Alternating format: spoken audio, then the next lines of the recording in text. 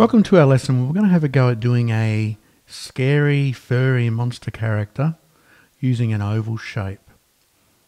So to start off with, in the middle of our page, nice and lightly with your pencil, I'm going to draw a nice oval shape like that. Now it doesn't have to be perfect,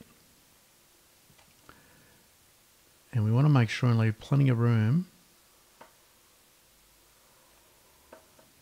at the top and the bottom, because we're going to add legs and some other stuff in at the top. Okay, so the first thing we need to do once we've done our oval is we're going to add the fur in first. And I'm going to show you how we're going to do it. We're going to sort of follow this oval shape and draw our fur in like this, just around big and small lines like this. So I'm drawing it so it's hanging down, but as I get to the top I might change it up a little bit. Can draw big and small bits. And this is where you sort of start working out what sort of hair you want him to have. So I'm doing I'm mixing it up big and small, because when you're doing fur, it's always good to have variety. If you look at that now, it looks quite interesting before we've even started. And then the next thing we need to do is just get rid of that oval shape. So we started with the oval, and then we've added in our fur around the edge. So you can pause the video now if you want to while you do that, and then come back. And once you've done that, you're just going to get your eraser, a rubber, and rub out the oval in the middle of that shape. So I would be recommending that you draw nice and lightly so you can rub out easily. Okay, so you've got all that done. We're ready to start adding in our details to the face. So the first thing I'm going to do is I'm going to add in some eyes like this. Now remember, we are going to make him look angry, so I'll show you how we're going to do that in a second. We're going to add some nice circle shapes, and then might even add a couple more inside. You can leave them as they are and add colour later, or we can colour them in black now.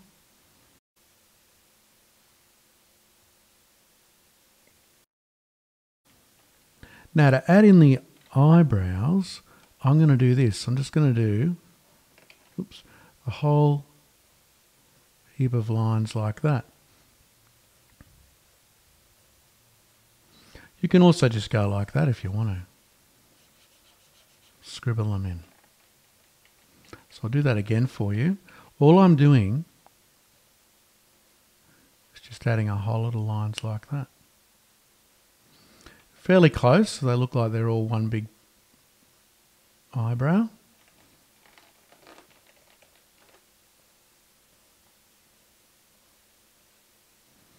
And we have our eyebrows.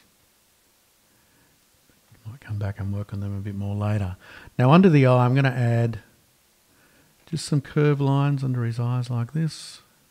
Just looks like wrinkles, makes him look a bit more angry. And we definitely get the feeling that he is not happy.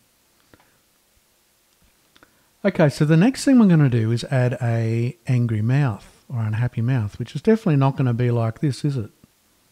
That's more evil, or like he's scheming something, or he's happy that something's gone bad. I'm going to do a mouth like that. And on the end of that mouth, I'm just going to add a couple of little cheek shapes. So you could do dimples like that, which look all right, or we could actually just add some cheek shapes like that. Now we can add in some teeth. You could do them this way, so just watching what I do. We could add some teeth in like this. Just add a whole lot like that if you wanted to. Or we can add them, get down the other way, and that would still work as well, which I quite like that. And I might just add in some smaller other teeth. or we can just leave the fangs.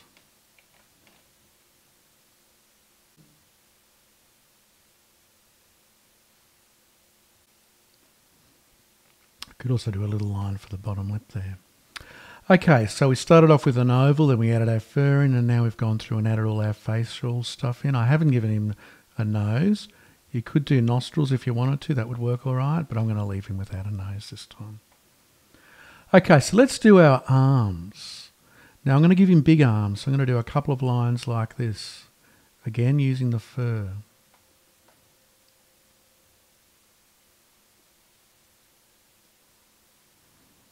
I want them to be fairly big, like that. And we'll come in at his hands in a minute. And for the feet, I'm going to do this. I'm going to draw one line down like this, or legs I should say. Like that. And then another line in the middle like this.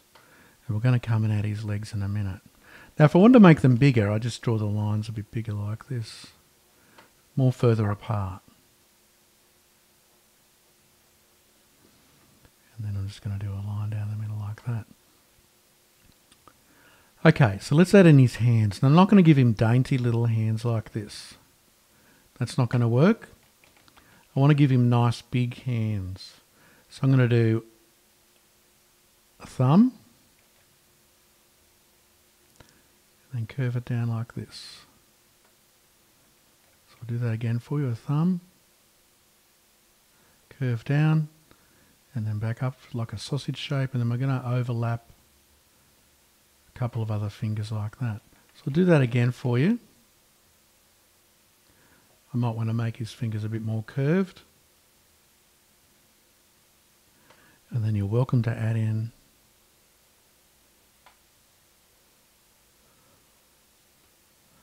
like that on the other.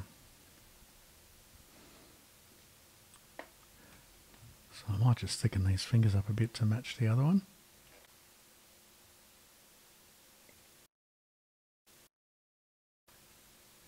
And then we're going to add some nails. So we're just doing nails like this. Curve line down and curve line back, or you can go like that.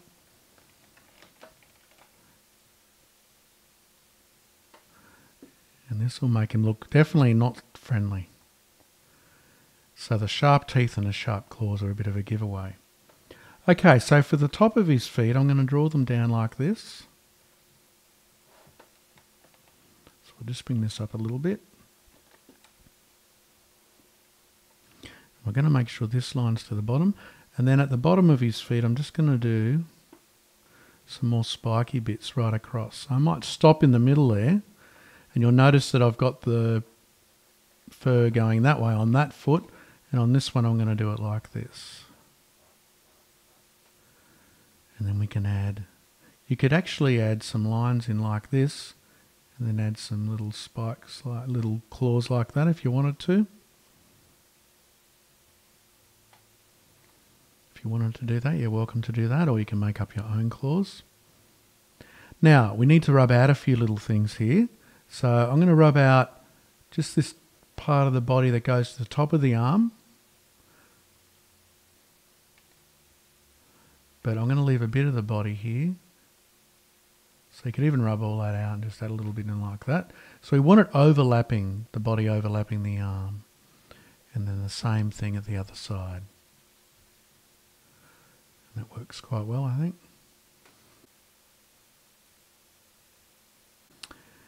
And we're going to do the same with the legs, but we're going to leave a bit of the fur just in the middle part there. So it looks like the bottom of his belly. And there's our monster. Now we're ready to add more detail in. So we could add lots of lines like this for fur. And you don't need to cover the whole body. If you look at what I'm doing, I'm just following along. I'm going sort of down along the body, sort of following the curve of it like that. And I'm going big to small. You can even do a couple together. So you can add lots of this. I'm just going to add it quickly so you can see. And then for his belly there, I might just add some there. That gives a bit more detail. and definitely underneath the arms. It looks like a bit of shadow. And there's our monster. So you can ink him in when you finish him off, which is like outlining with a pen or marker. Add colour. We can definitely add a background, adding a line in for the horizon line. And you can add all sorts of stuff there and stuff above him. You can add speech bubbles to finish him off. And we can add more detail in if you wanted to add more lines into his eyes. You could add a few movement lines, like he's really angry. And sometimes with angry characters, we might even put a cloud shape. Like that. That could work as well if you wanted to do that. Okay, so I hope you had fun doing this angry furry monster character using a simple oval shape, and have a lot of fun sharing this with other people. Don't scare them too much. And the last thing you can do with this character, besides finishing the picture off, is think about a name for your character and maybe a story, ideas about your character. Often if you come up with a name, it will give you ideas for a story or a comic or something to do with your character, and use him for that. And please feel free to subscribe to our YouTube channel, the Easy Cartoon Drawing School, for more free lessons, to be notified when they're up. And there's one-on-one lessons online available. And also we have a Facebook group where you can come and post your pictures and get feedback, and do all other sorts of fun things in that group, learning about cartooning. Okay, happy cartooning!